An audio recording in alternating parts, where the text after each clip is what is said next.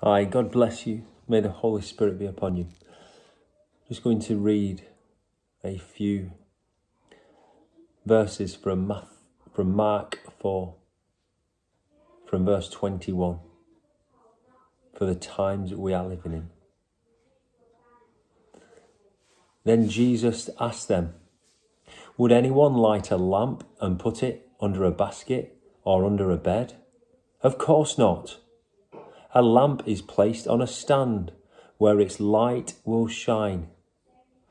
For everything that is hidden will eventually be brought into the open, and every secret will be brought to light.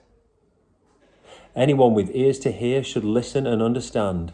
Then he added, "Pay close attention to what you hear.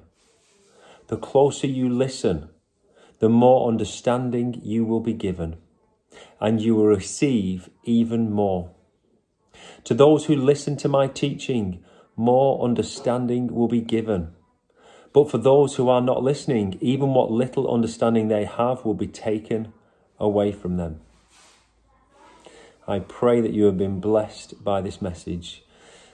May you continue reading the Word of God, hearing the Word of God, and believing the Word of God, because the Word of God never lies. The Word of God is sharper than any two-edged sword. Jesus loves you. Jesus will never leave you nor forsake you. Jesus Christ is the author and finisher of your faith. Jesus Christ is the good shepherd.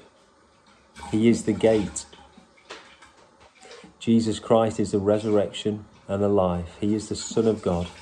He is our Lord and Saviour. Jesus is the light of the world.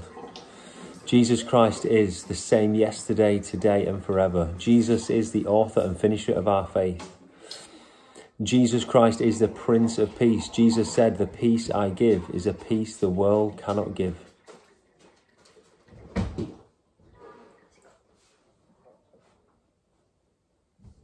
Jesus Christ is the way, the truth and the life. May you continue listening to his teachings more and more and more. God bless you. Agape Paul.